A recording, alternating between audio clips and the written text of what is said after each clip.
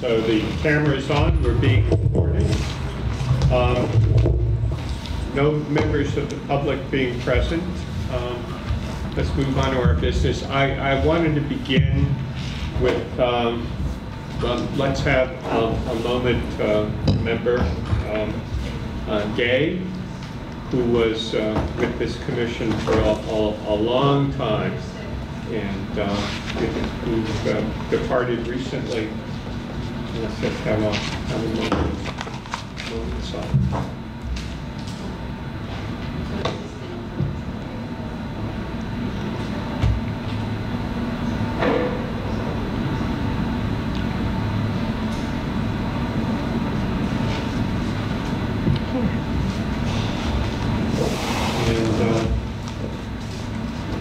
Mary Ann, if you would like to say what the arrangements are. The memorial for Gay is on funeral, and memorial is Friday.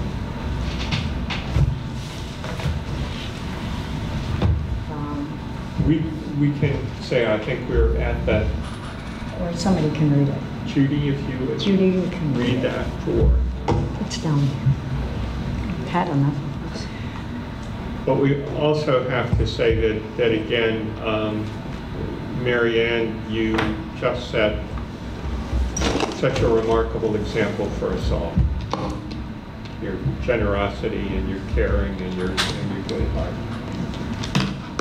Yeah. Calling hours will be held for Gay on Friday from 8 to 9:30 a.m. at Saluzniak Funeral Home, followed by a Mass at St. Elizabeth Ann Seton at 10 a.m. Burial is private and will be held at the convenience of the family. And I would like to just include that Gayton Gay, that's her nickname forever, her burial will be held on October 6th, and it is just strictly for both families in Swanton, Vermont, in her family's plot. And that will be at 10 o'clock in the morning, and I've made all the arrangements for that also with family. She will be missed. Yeah. Smiling woman who is always present. Mm-hmm. Oh, yes. You know, and Patty Healy called me before the election, and she said, Mary Ann, I'm going to tell you right now, because she said, I know you're going to be at the school on election day. She said, I have a chair that we're bringing with a sign on it, and the sign is going to say, in memory of Gay, holding signs. And I can't tell you the people that came by tuning in. It was the most beautifulest thing that Patty and everybody thought about doing.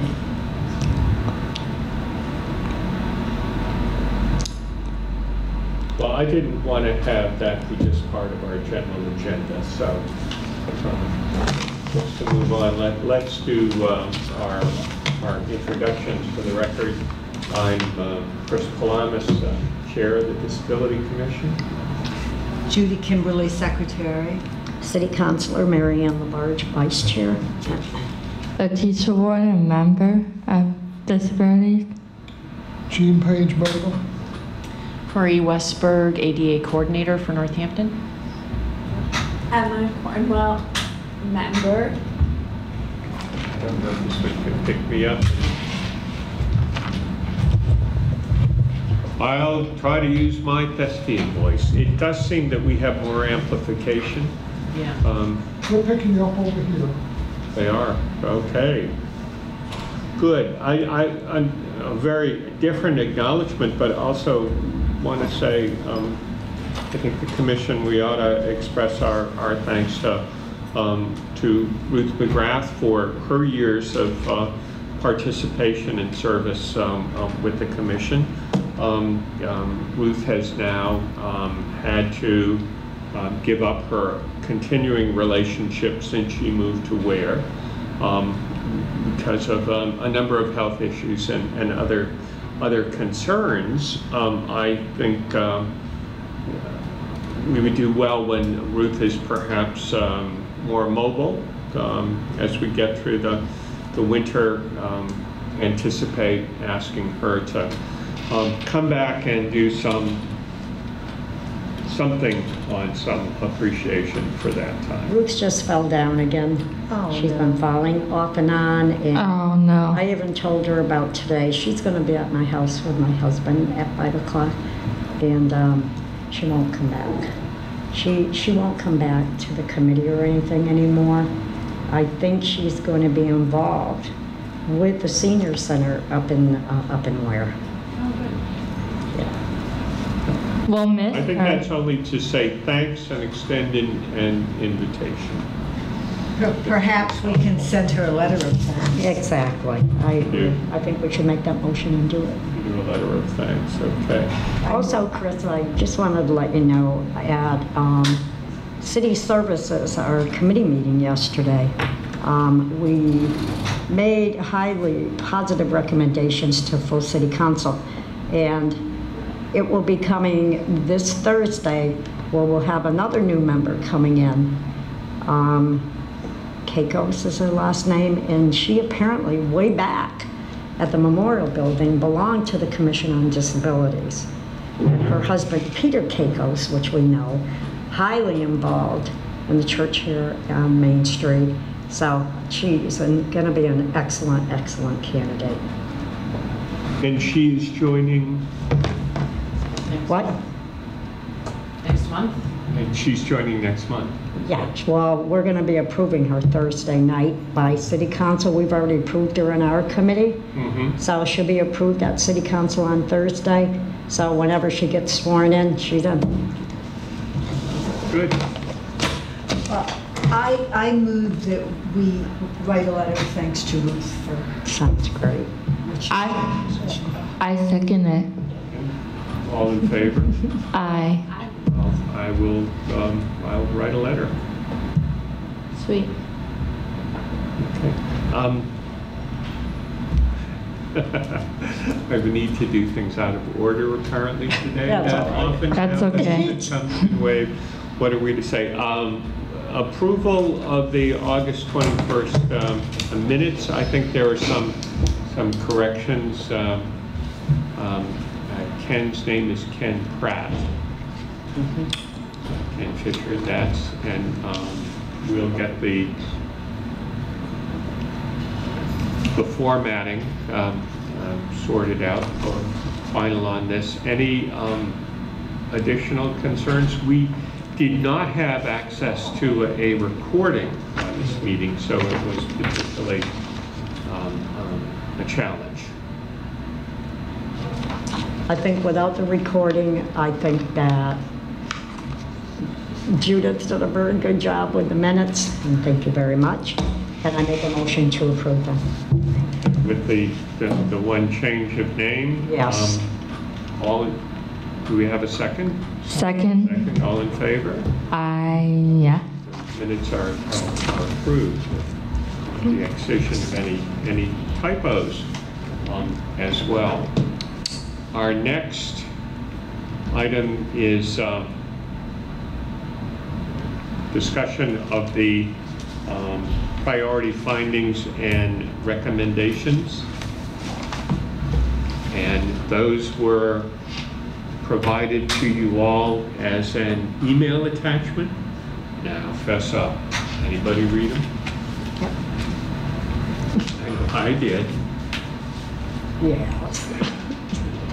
I would encourage you to do so. And in the meantime, what I'm trying to do, of course, is to pull back my own unrealistic expectations about the scope of a report and what is really a preliminary report that will need to begin discussions with the mayor.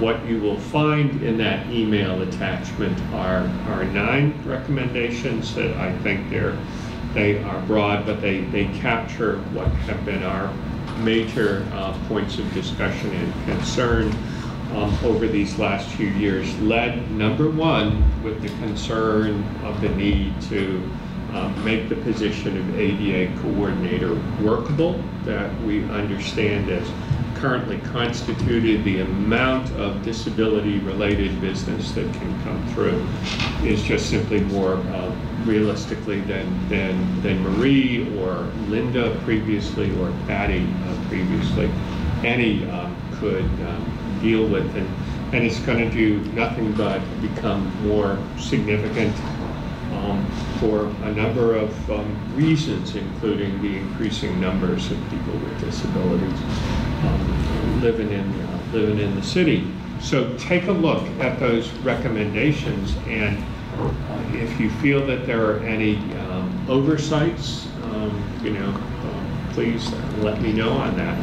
I wanted to make it a workable number. I have added a 10th recommendation, and I'll distribute that by email.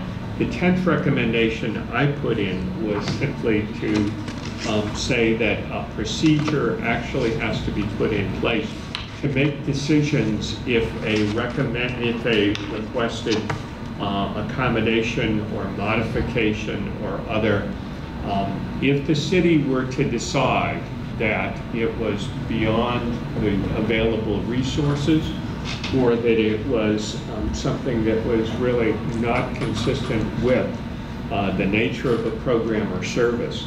This final recommendation is just that those decisions have to be made explicitly, they have to be made documented, and finally, under the law, everything that falls below the line that becomes an undue financial or administrative burden does have to be carried out. So it goes from what is typically, understood that decisions are made off the cuff. Something is too extensive a request, it's simply going to be denied out of hand. This says that any decision like that has to be made in a considered way and then documented. So I will forward that 10th recommendation. You will find the other 9 buried in your emails, and please do take a look at that. I've tried to be consistent with things that we have all discussed. Yeah, Chris, on the ADA coordinator position, has there been an update from the mayor at all? Well, I think, getting this draft set of recommendations and putting them on the table is the opening to having that conversation and say, we're serious about this. This is not workable. Right, because I think, if I can recall, that the mayor did apparently state, was it to you, that he apparently, it was pushed back for a bit because he was so busy? Yeah. Right, well, I really feel that this is mandatory, and I think that once you're doing what you're doing, I think he should be invited to our commission and talk about this. I think as we put this draft on the table, yes, to have the mayor come, Yeah. and here's the logic of it. What we are doing is an update to a legally required document. That is the ADA Self-Evaluation and Transition Plan. We were funded by the Mass Office of Disability to update that. We are recommending to the mayor and then to the city council, both findings of fact and recommendations for action. Once those are taken in, it is basically a public record that says we are not in compliance with the law, that there is more that we need to do. Therefore, you can say there are matters of timing, how things have to be executed. But if you say no, again, that final recommendation says you have to document your reasons why. I think the logic is that this coordinator's position is, as we know, absolutely vital. And if it is demonstrably simply can't be carried out in conjunction with the other responsibilities of doing senior services, the city has to act. Exactly. Thank you, Chris. Chris, how did how did the last meeting go about the cops? I know the cop was supposed to come and speak about it last month, right? The police chief came to the last meeting, and I thought we had I thought we had a good discussion. What I was struck by is any forum like this, it's hard to have. It's not conversational. It becomes very, very formal.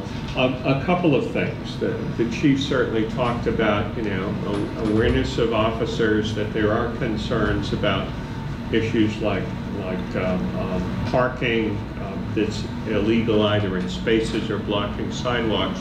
The chief made, I thought, one important recommendation. Human nature being what it is, if that space that we've been concerned of near the Hotel Northampton is open and inviting, somebody's going to break the law and park there. And any efforts, if officers can respond and whatever they need to do, that the solution there, the best solution really is structural.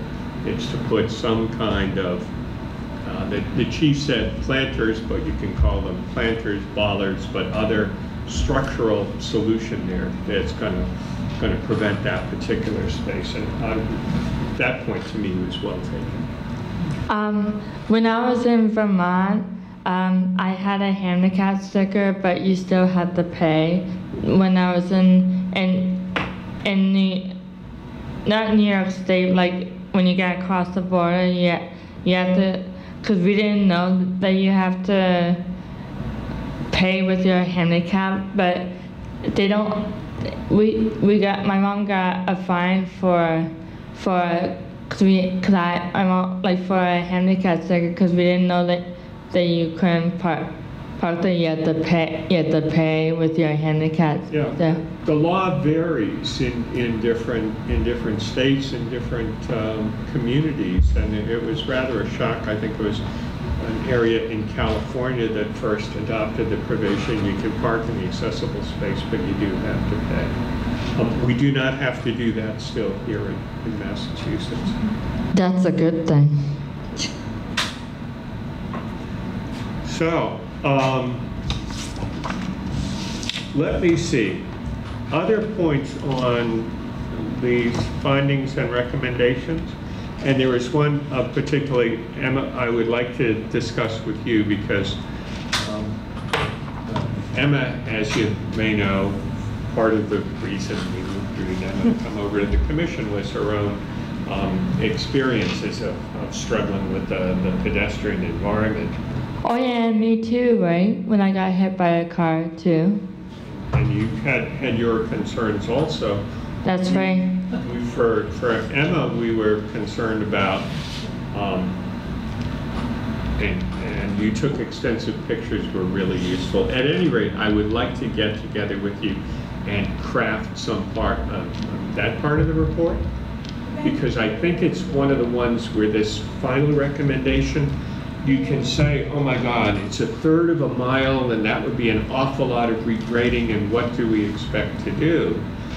I think the response is we would expect someone from the city to go and meet someone with appropriate design skills who would then start looking at the route and what are the potential, before you say no. There's a line at which things would probably be too costly, but there is also first the exploration of, would this route, with the introduction of a curb cut and repair of, say, hypothetically, 3 significant, sections along the way, would that do the job? The obligation is to explore the problem solving first, to cost it, and then to make a decision about what might be considered an undue burden, and do everything up until. And it would be very helpful if we could get together and talk about that part. Also, whether we can use your name on that part of it, or whether you want to remain. Oh, we're on video. Oh, yes. You may use my name. And I can also come up to your place uptown sometime with the draft, and we can. Do you think we could fix the light on that crosswalk so nobody gets hit there ever again at Smith College? What we did, we looked at, Letitia, and that crosswalk, that there is, we understand that there was a problem, but the way the crosswalks are marked and the signage is pretty much, not anything additional that we can see to do there. All right. We are going to make some broad recommendations, like one of the priority concerns in the area has been the West Street intersection. All of that is, overwhelming to try to figure out what a design solution is. Actually, when we sent out the draft, I should be embarrassed now because Wayne did respond in about a minute and a half when I sent it out. And Wayne actually, to an original drafted recommendation, gave me some good language suggestions, which I put into recommendation number 8 as it appears, that we do look at these, high volume intersections, and we look at the introduction potentially of audible signals, improved markings and extensions. So he gave good language on a general recommendation there. So that being said, look at your emails. And do we have any other new business to be discussed at this point? Just one question about when people go back and look at it. If you hear nothing, is it assumed that it's okay the way that it is? If nobody responds? Right, I think just because we don't, how many people are out today? We know Winston and... Winston and... Jim Winston, by the way, because of the holidays Yom Kippur, is not here, and I will communicate with Jim separately. Who else is not? Hannah. And I'm not sure if we are clear about how to communicate with Hannah. Somebody did call, but I didn't get a clear message. So she might have called. Yeah. Someone did call and said they weren't coming, so it's a holiday. Oh, that's Jim. That's Jim. That was Jim Winston. Oh, okay. That's Jim Winston. There's a holiday today? Yes. Jewish holiday. Jewish High Holy Days. So I think that Hannah is absent. And in the future, I felt, oh God, I missed that on the calendar, and we might in the future look ahead, as we certainly would for any of the Christian high holidays. We certainly want to do the same and look at our schedule in the future. Right. Is there anything else at this point? I found that the camera instruction useful. Yes. We now know that we have a Rode Video Mic Pro that needs to have a recharged 9-volt battery. And I like the section where it's at. No camera. Uh-huh. I like that too, actually. One other really useful improvement is certainly getting the wiring away from this side of the room. It would be good for us to get a simple and set as a general standard one of those rubber channels that contains wiring when it crosses floors. And it's either a matter of securing wiring by gaffer tape, taping it down, or even better is one of those rubber channels, because these are just a general tripping hazard. You run wiring, it's not necessarily an issue of someone having a disability, it's a matter of protecting your flow.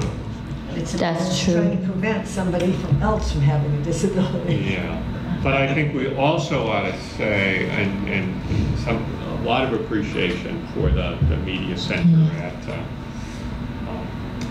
at Northampton, TV at the high school, which is providing a lot of resources. I will bring up our matter of new business, which is next month, as Mary Ann explained to us. We had to check with Mary Ann. Now, when is our election? October. And it Is it November 6th? It is in the October meeting. Election. Commission. Oh, right. Will be the election of officers, so we consideration of that. Judy and I are not going to be able to serve as officers next year because of a variety of changes in our family circumstances. My own utterly optimistic intention to work on writing a book we're going to take at least this next year and have to kind of pull back. We have spoken with Gene, and I certainly am going to intend to put forward his name and nomination to be chair, and so we're going to need to have someone also serve as secretary. Ruth had, at one point, been able to do some transcription of recordings.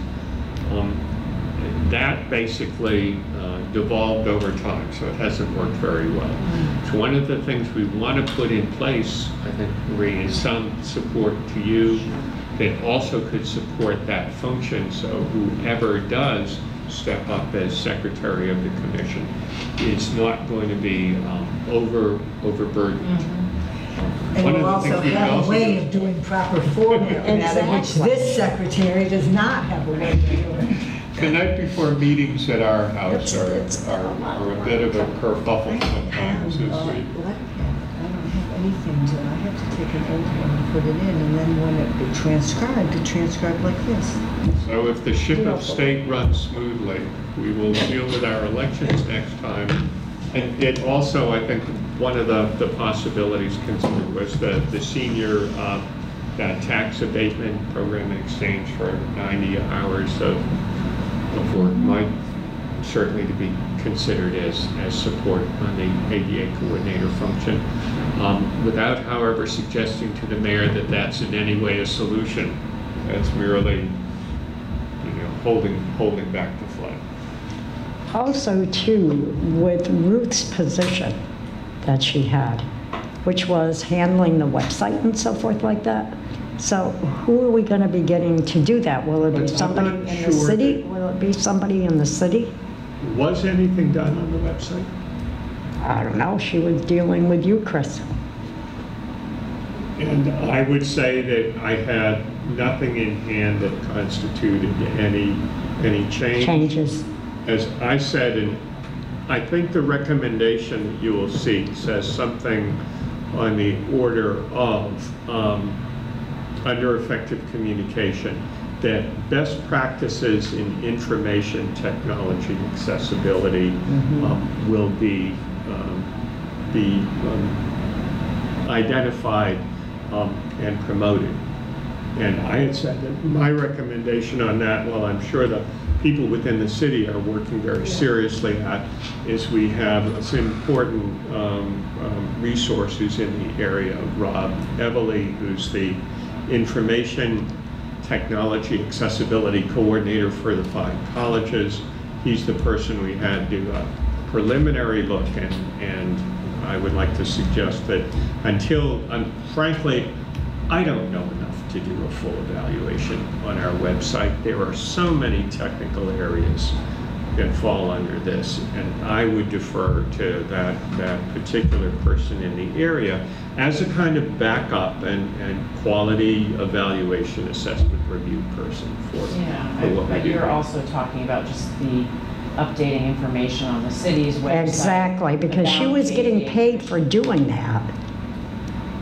Yeah, I don't know if she was doing that, or if, all I have to do is call the city department that is overseeing that, and I think it may Exactly. Lynn. Because she told me like she was supposed to be getting $40 a month, but she was not getting that. Right. Yeah, so, but I can talk to the mayor's office about whether we want to hire someone to replace Ruth to be transcribing and adding on. Yeah, just let us know anything that you recommend as a way of moving forward that's going to give give you some coverage. Yeah, ideally someone who knows. Because I know what she did know was she had the letterhead, she knew how to post the minutes, she knew how to, which has not been passed on to the secretary. Nope. So. Right. Yeah. So I don't know who has that knowledge now. Well, I can do that. Yeah. Well, I think once we get a template down with someone new and fill in on that. It's I yes. think what you're doing is Places simply it right trying on to your do too many paper. things I know. simultaneously. So whoever And becomes we get that at secretary, this point, get so. them right over there to Laura. She'll show them. I got Ruth show her do that.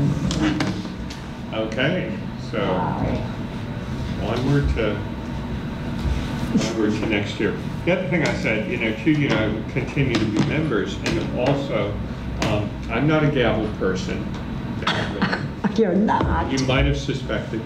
So one of the things I'll be pleased to do is taking some of the particular tasks related to the recommendations and being able to pursue them. I haven't had time to go actually look at the assistive listening systems, and that's another one of our priority concerns. So Chris, you are recommending Jean to be chair. We'll do the nominations next month, but my intention is the gentleman from North Carolina. Can I do it too? Because it's always guys do it. Can I do it too? We have one chair. It's elected. People have to be nominated for a particular position. A chair, a vice chair, and secretary, Chris. 3 positions there. Yes. How about how do I get nominated? 'Cause I would like to get a promotion. I think we should talk about that. Yes. Next week at our We should election. talk about that outside. She would be very good for secretary. We'll see. Anything else on no business? How I do go on? I expect when somebody else is the chair, I will not have to do this constant. Yeah. You know what, Chris? I want to tell you the significant difference on the Commission on Disability since you have come on it. We're moving out of direction, and a direction that we were in before, we were not going anywhere. And there has been a significant change, and I want to thank you. Thank you for everything that you have done. And no matter if you're not chair, we know you're still going to be here with us. And you'll make sure that no matter if any of us leave, that our Commission on Disabilities will be always going in the right direction. Thank Mary Ann. I thank you for giving me a sense of direction on this and pulling me in. And I have to say, over these years that I've been a member of the Commission on Disability, for more than that, but I have so much more deeply fallen in love with this city. I think this is just an extraordinary community, and God knows we have a lot to do. We have a lot to do, but the foundation is well above average. So thank you, Mary. Okay, with no any other new business? No. So, motion to adjourn will be entertained. Second. Thank my friend from North Carolina. Motion to adjourn, second. Has been seconded. Boom. All in favor? Aye. Aye.